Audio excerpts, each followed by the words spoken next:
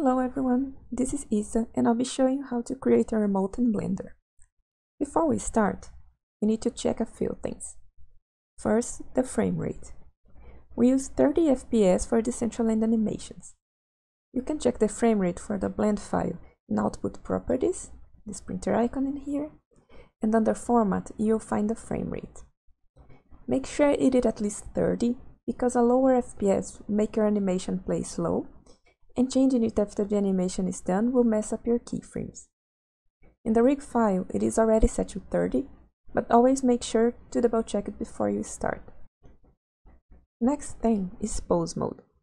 If you're familiar with animation, you probably know this, but in Blender you can only animate an armature in pose mode. You know you're in the right mode because the controls will have colors. So just select the rig, and in the drop-down menu on the top left, select Pose Mode. Now is also the time to organize the workspace however suits you better. In the rig file, there are 3 windows: Graph Editor, Dope Sheet, and Timeline, and they have everything you need to create your emote. I've imported an animation clip to show how these work. Down here, you'll find a timeline. These are the playback buttons, and in here you can find the start and end frames for your animation. This button over here is the auto keying. While on, it will automatically create a new keyframe whenever you manipulate a control. Let me show you how this works. So if you grab this control, you'll see that a keyframe was created in here. If the feature is off and you grab the control, you see that nothing happens, and you have to manually create a keyframe. Some animators love this tool, while others hate it, and by default it's on, but it's up to you to decide if you're gonna work with that or not. This middle window is a dope sheet. In here you can edit your keyframes, create new actions, or go through the ones you've already created. Keep in mind that you only have access to the animation when Action Editor is selected. To edit your keyframes, you can use the same shortcuts you use for manipulating objects: G for grabbing, or S for scaling. Both in here and in Graph Editor, you'll find this tool called Only Show Selected. When it's on, it will only include channels related to the selected control. This can be turned on and off by simply clicking on the arrow icon. Lastly, if you expand the summary, you have access to all the transform attributes for that particular control, and you can see which one of them have been keyframed.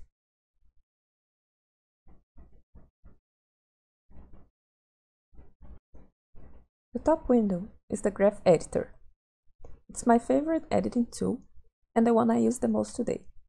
It's a more advanced editor and can be a little overwhelming depending on your experience with animation.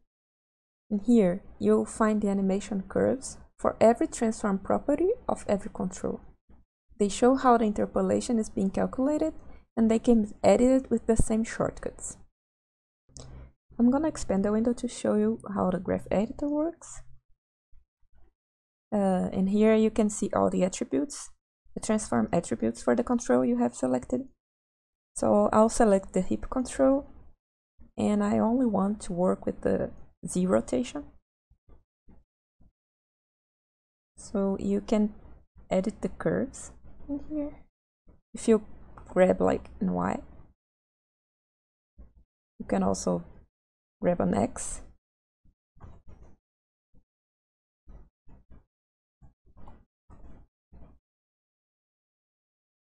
And scale too, scale Y.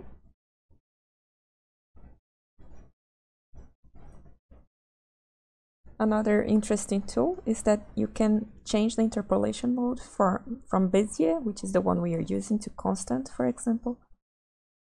And it's a little more robotic. It gives you another effect on your animation.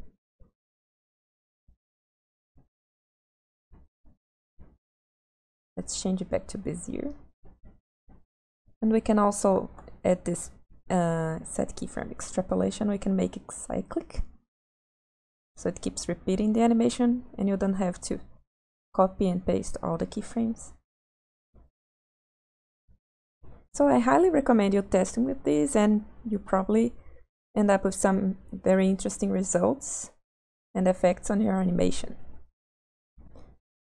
This is the setup I like to use, but since each animator has their own preferences and Blender is highly customizable, feel free to set it up however you want. Alright, so let's get started. In the dope sheet window, make sure you have Action Editor selected. If you check the Browse Action, this drop-down menu, you'll notice that there's already a clip in here. It's called the starting pose, and it's actually just a pose. I've added it in there so you can start your animation from it, and this will help you with the transition from the idle, when the avatar is just standing there, to your emote, making the transition smooth. You also need to use this pose as the last frame of your animation, so the transition back to the idle is also smooth. I always like to have the original pose available without any editing. So let's duplicate this action by clicking on Create New Action.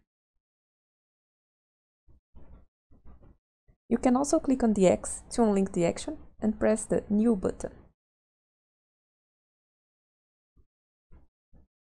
This way, you start with no keyframes.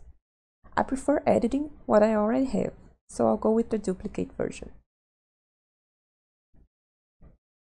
Also, make sure to toggle Fake User, since this will save your action in case you unlink it. Don't forget to rename your action clip. Always name everything and keep your actions organized. I use the animation I've imported, so I don't have to start one from zero. I'll do another video with some animation tips, since I won't be covering the actual process in this one. I'm gonna rename this Test Emote.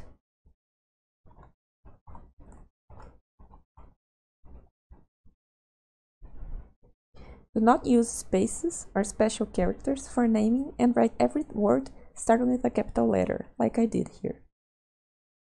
Now that we have an animation, let's export it the right way.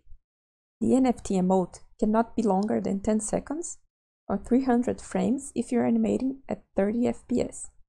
So make sure your clip isn't longer than that and delete any unwanted keyframes after 300 if there's any. Our animation in this example has only 50 frames, so we are good to go. Since we can only have one animation per file, let's delete any extra ones. We can do that by selecting them in the Browse Action drop-down menu and click on the X while holding Shift. So let's do that with the starting pose. The starting pose 001. We only want the test emote. After doing that, the animation will show a 0 next to it, which means that it will be deleted the next time you close Blender or reopen the file. So let's reopen this file.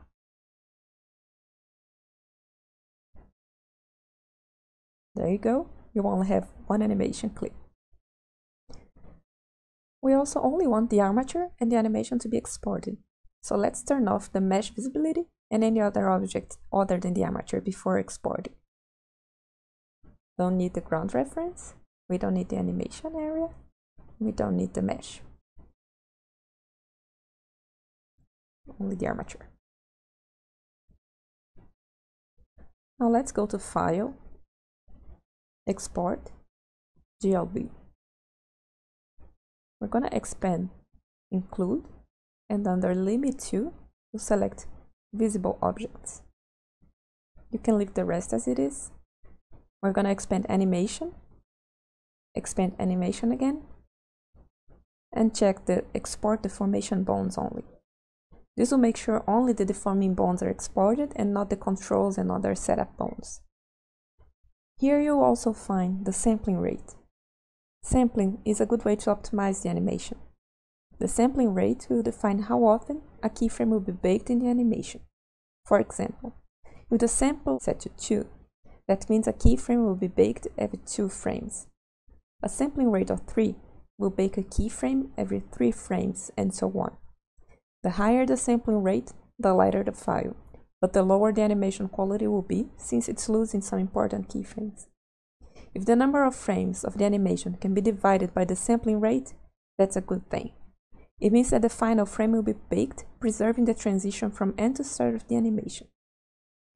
Since the max file size is 1 mega, if your animation exceeds that, you can use sampling rate to optimize it. Usually a sampling of 2 or 3 will do the trick without compromising the quality. In this case, I'll use 1. So let's export this. That's it for creating emotes in Blender. You can also find all this information on the rig documentation at decentraland.org. Hope you enjoyed this video. Thanks for watching, and until next time.